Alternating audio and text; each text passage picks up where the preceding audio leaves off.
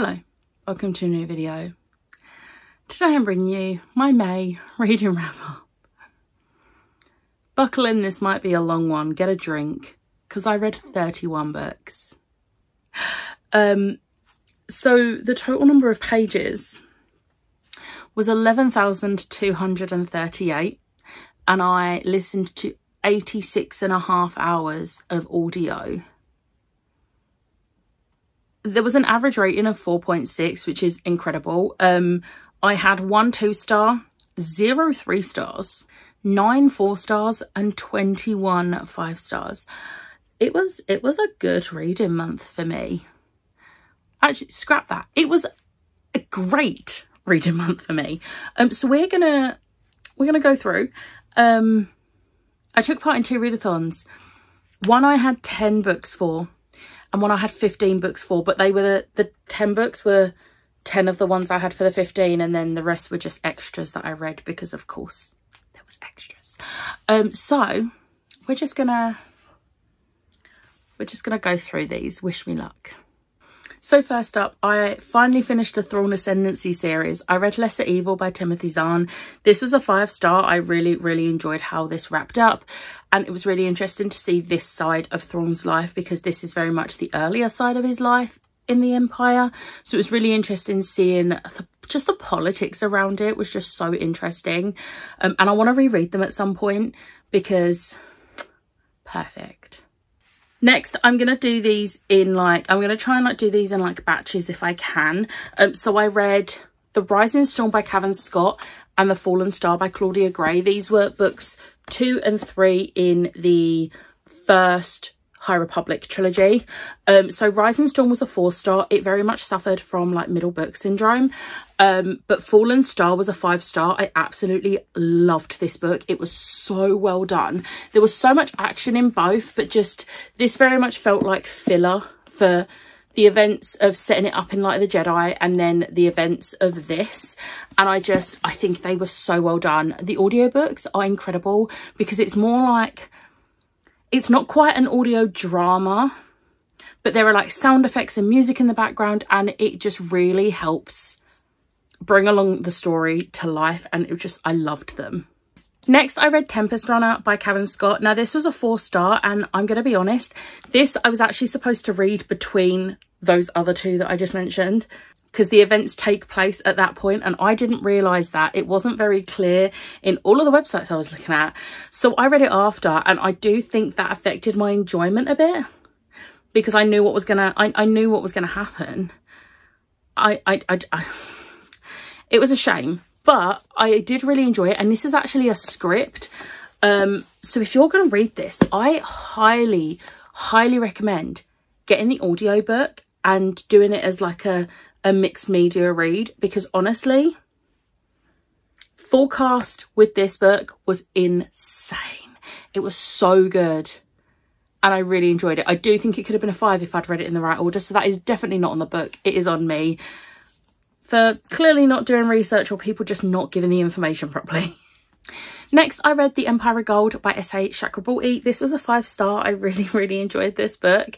This was such a good end to the series, and I really liked how it just wrapped up all the events that happened in the second book, which I feel like this is one series where the second book didn't really suffer from middle book syndrome, because each of the 3 books had their own, I can't think of the word, but they brought something to the series other than just filler, and this just really rounded up the whole series just perfectly.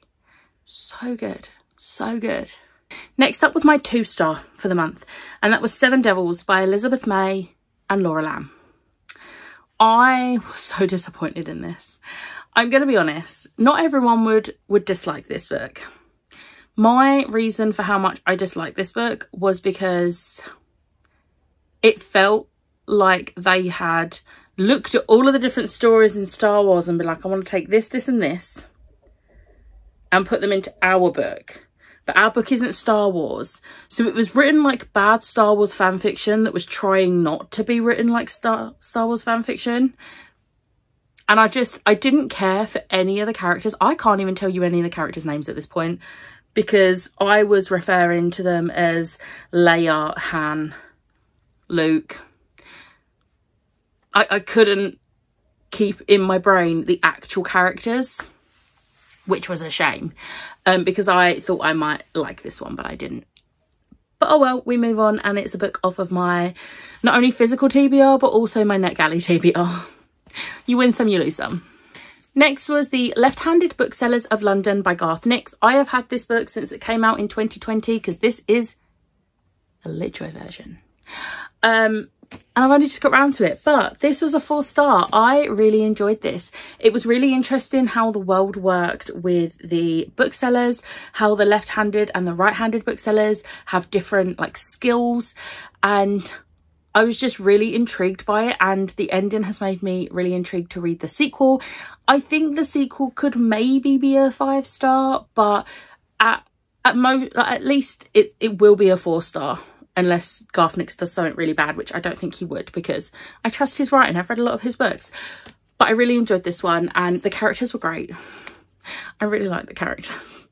Next up, I read Dogs of War by Adrian Tchaikovsky.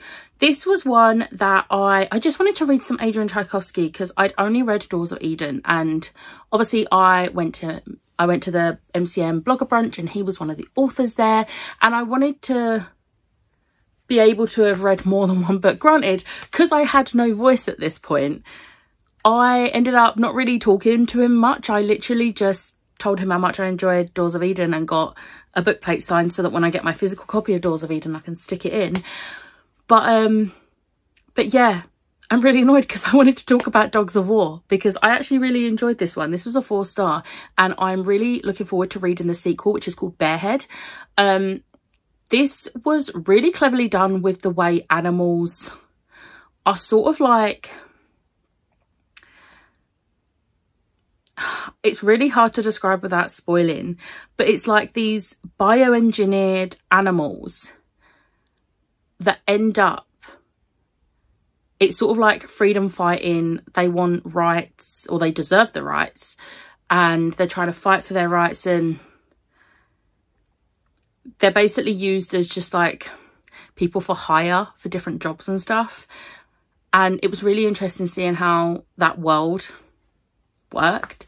But yeah, it's really hard to describe that book without spoiling, so I'm just not going to. Just read the blurb.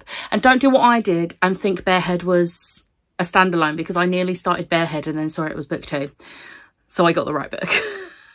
Next up, I read Final Offer by Lauren Asher. This was a 4-star. I kind of thought this might have ended up being a 5-star, but I think this series for me, as much as I have enjoyed the series, it's not a 5-star series for me, but I really, really enjoyed the couple in this. Definitely check trigger warnings, because there is one major trigger warning around substance and alcohol abuse. There is a few minor trigger warnings, especially one for the epilogue, where it's like one line where something's mentioned, but it could be triggering for some people. So check up trigger warnings. But I really enjoyed this, and I love how we get the couples from the previous 2 books in as well, because I love them. I love them. But this one was just really cute, and I did really enjoy the couple in this and seeing them develop their relationship. I'm happy I finished this series. Next up was Feed by Mira Grant. This was a 5-star. I am really, really happy I read this. This is one that I wanted to read a few years back, and then found out that it wasn't actually a zombie book. But there was nobody to like properly go into what sort of book this is. So this, if you want to read this book, go into it prepared for a political thriller that's set, I think, 20 years after the zombie apocalypse has already happened. So there are a few instances where there are zombies in this, and those are like intense scenes. However, the actual plot of the book is following a presidential campaign in, I think, 2044. So it's exactly 20 years after the apocalypse has happened. And it is so political, but it is so cleverly done. And the like science Mira Grant has put into this was just so good. and so well researched. It's great. Next, I read The Serpent and the Wings of Night by Carissa Broadbent. I really enjoyed this. This was a 4-star. Now, it was a very high 4-star, but it was a 4-star. I wasn't connecting with the characters as much as I wanted to, but I'm hoping book 2 will really bring it in for me, because the way this has ended feels like it's going to become more my type of book. So I have high hopes, but I really enjoyed this. I like how it gets straight into the action. There are trials in this, and it literally gets into the trials in like the first couple of chapters, which I love that, because I don't want to sit around building up to the trials. Then the trials take like 3 chapters. The trials last for like the entire book, and I love that, because that is what I want from a book with trials. Next up was The Nine Eyes of Lucian by Madeline Rowe. It's a Critical Role book. This is a 5-star. I absolutely loved this book. I will say, however, though, even though I know what happens in campaign 2, like this is very spoilery for campaign 2. And even though I know what happens, I haven't actually got up to that bit in Critical Role. I'm not that far into campaign 2. So I feel like I should have maybe waited until I was past a certain point in campaign 2. AKA the end, but I didn't, because I was impatient. So I think what I'm going to do, once I've eventually finished campaign 2, I am going to go back and reread this, and I think this will hit better for me. But I really enjoyed it, because there's a bit where Jester's in it, and Jester's my favourite. I'm a Laura Bailey girly, if you didn't realise already. Next up was Otherworldly by F.T. Lukens. This is like one of my most anticipated books this year, and it did not disappoint. This was a 5-star. This is my second favourite of the 4 F.T. Lukens. I absolutely adored this. These characters were so cute. Ellery and Knox just deserve all the happiness. They're both absolutely adorable. I really enjoyed the magic aspect and the actual, like, the other world, and the way that worked was so interesting. And the fact that this city has had a winter for all this time and the season just isn't changing. It was so cleverly done, and I was just so here for it. And F.T. Lukens can do no wrong. They are like one of my favourite authors. You should read all of their books. I have found out today all 4 of the books are in Everand. Next up was To Cage a God by Elizabeth May. This was a 4-star. Now, I had very, very low expectations for this, because this was actually my low rated pick for the Vampire Diaries readathon, because this has been getting some horrendous reviews. And I was honestly worried to read it, because I was like, am I going to like this book? And I'm going to be honest, plot-wise, this was low rated. I still cannot really tell you what the plot was about. I know what happened. I don't know what the plot was. However, the character work in this book was so good. I was so invested in all of these characters' lives. Like, I will read the sequel just to find out what's going on in their lives. I don't care what the plot is. That's how well written the characters are. So if you are someone that likes character-driven books and don't really care much about a plot, read this book and you might like it. Because I did. I would die for Vasilisa and Galena. They both hold my heart. I love them both. But yeah, all of the characters in this were great. Next up, I read Traitor's Blade by Sebastien de Castell.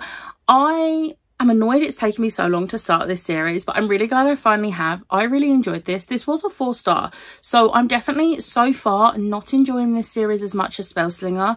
I think my main thing with Spellslinger is, as well as loving the characters and the story, it was very funny and light-hearted whilst also having serious parts, whereas this was very much serious with a few light-hearted parts. So I feel like I'm used to Sebastien de Castell writing Spellslinger. I don't know if this will change as I get further into this series, but as it stands, Spellslinger is still my favourite series by him. But I am looking forward to continuing this in this series. I'll be continuing in July. So yeah. Next, I read The Mark of Athena by Rick Riordan. This was a 5-star. Has a Rick Riordan book got less than 5 stars yet? No. I really enjoyed this. There was so much that was happening, and two of my favourite characters were back as like main characters again, which made me so happy. And I just really enjoyed seeing it. I'm really enjoying this series and seeing, like, I don't want to say too much, but like seeing the two camps. That's all I'm going to say because I don't want to spoil anything. But yeah, I will say, like, I think I was a little bit spoiled for the ending of this, and it's still frustrating me now. Because it's the type of spoiler that wouldn't be a spoiler for everyone. But it kind of took some of the like joy out of reading the end of this. But I'm really looking forward to the next book, which is going to be like my first read of June. So I'll be starting it on the day that I'm filming this. Next up was The Fiancé Fast by Alexandria Bellefleur, and this was a 5-star. Alexandria Bellefleur is back. I am so happy because I really did not like Count Your Lucky Stars. I feel like I gave it too high a rating, but it's too late to change now because it's all in my planner and stats. But oh well. This was a 5-star. Alexandria Bellefleur has redeemed herself in my eyes. I loved this. This is sapphic, marriage of convenience, fake dating type thing, and it was great. I absolutely loved it. So I'm very happy with this because I was giving her a second chance and she pulled through. We're near the end. Next up, I read my reread of A Court of Mist and Fury by Sarah J Maas. Tabbed the hell out of it and had just the best time. I didn't cry as much at this reread, which is odd. I know I'm not going to be able to say the same thing about the next book, but I remember the first 2 times I read this, I sobbed, and I didn't cry as much this time round, and I don't know why. I think it's because I'm starting to see just how angry a certain character makes me, so I'm so riled up that the other emotions don't hit as hard, which is a shame, but at the same time, yay for not sobbing. But I'm really enjoying rereading this for Massillon. Then we have Magic Study by Maria V. Snyder. I'm reading this for the Chronicles of Ixia along. This was a 4-star. I said in my vlog, I was a little bit disappointed in this one because it very much did feel like middle book syndrome, but in the sense that I wasn't the biggest fan of the direction this has taken. I really liked the direction of the first book, and it's gone in a slightly different direction. And I'm hoping from the end of this, I feel like it could be, but I want it to go back because I missed book 1. But I am still going to be continuing the series because I did still enjoy it. It was still a 4-star. I just didn't enjoy it as much as book 1. And then I saved this one till the end because I've been reading these throughout the month. I read 12 volumes of Attack on Titan. Now I'm only putting 1 volume on here. I'm not putting all 12. I read volumes 7 all the way through to 18. They were all 5 stars. I just couldn't stop. There's just so many cliffhangers, and then I have to get the next volume, but then, oh no, but what about the volume after that? And what about the volume after that? And I'm already looking at getting the next 3 volumes because 18 ended on a big one. So yeah, thanks, Gem. And I mean that in a genuine thanks, Gem, for getting me obsessed with this because it's so good. I will never be as obsessed with it as Gem, but like, it's not going to be a hyperfixation, but I can understand her hyperfixation. Like, this was one of the best recs she's given me. I'm very happy with this. But anyway, that was my wrap up. My favourite book, it's going to come to no surprise. Now, the thing is, it was so close to being Feed. But then I read Otherworldly. So I feel like Feed should get an honourable mention for my favourite. But this was my actual favourite because I love it. But in the comments below, let me know what your favourite book that you read in the month of May was. Let me know if you took part in any readathons. But I hope you enjoyed this video. If you did, hit the like button, hit the subscribe button, and I'll see you next time. Bye.